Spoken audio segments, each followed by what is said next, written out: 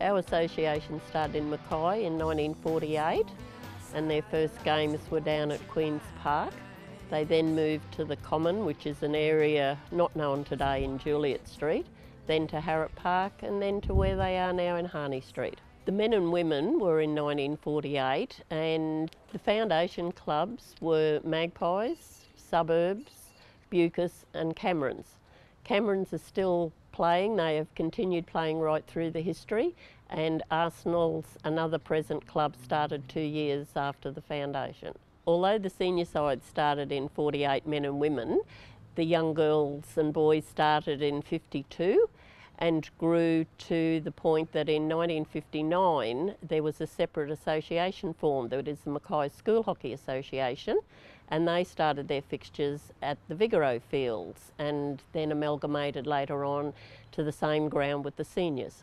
The grounds that you see behind me now were leased from the council in the late 1960s. It was all scrub area, cleared and developed into 7 grass fields that had a really good reputation around the state for their standard.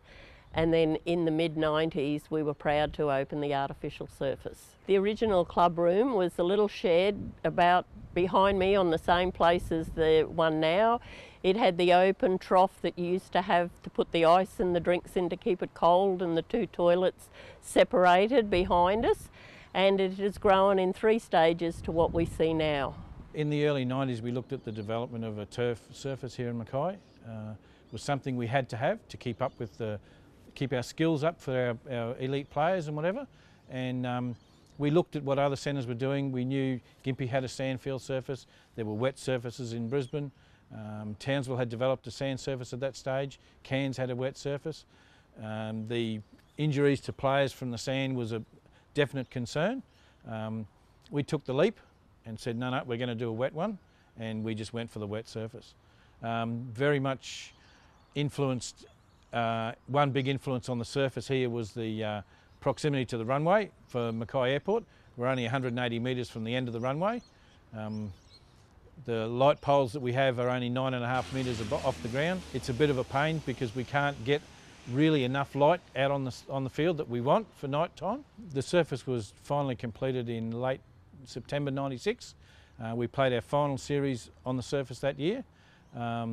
The development of the surface has seen quite a few players from Mackay reach at least state level, and quite a few Australian players, the likes of Tracy Belbin, Stephen Lambert, Baden Choppy, Matthew Swan.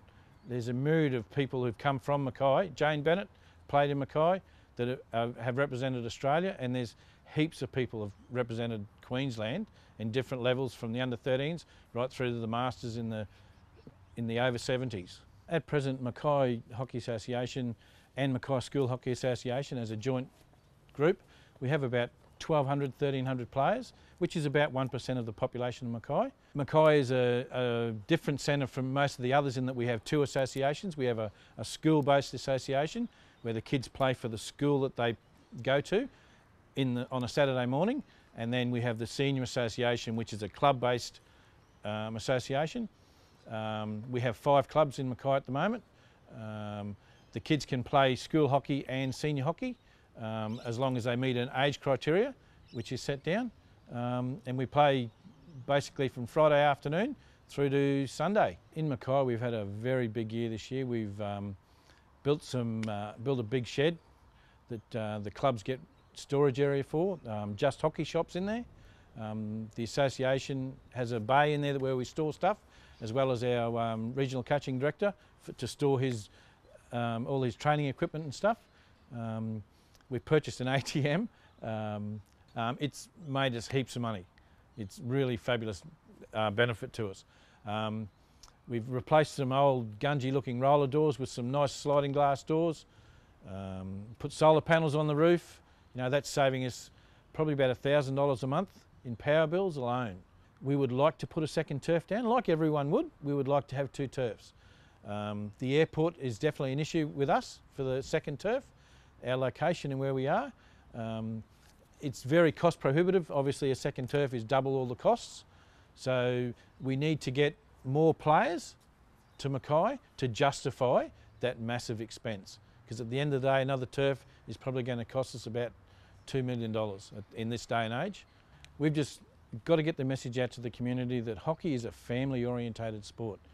In Mackay we have a couple of clubs that have father-son teams and mother-daughter, where the whole team consists of father-sons, mother-daughters, and they play together as a family, and that's just the best thing ever.